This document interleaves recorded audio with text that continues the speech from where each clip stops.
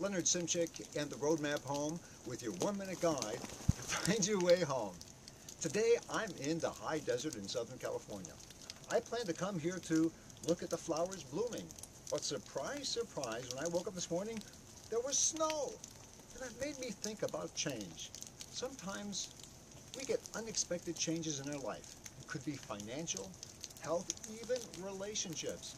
And so when we get unexpected changes, I think we can think of 2 points. One is just embrace the change. The change is here to teach us to grow and expand and give us lessons of life. And secondly, when change occurs, we can choose our response. So if it snows, I could become quite despairing about the fact I can't see flowers, or I can say, it's snowing.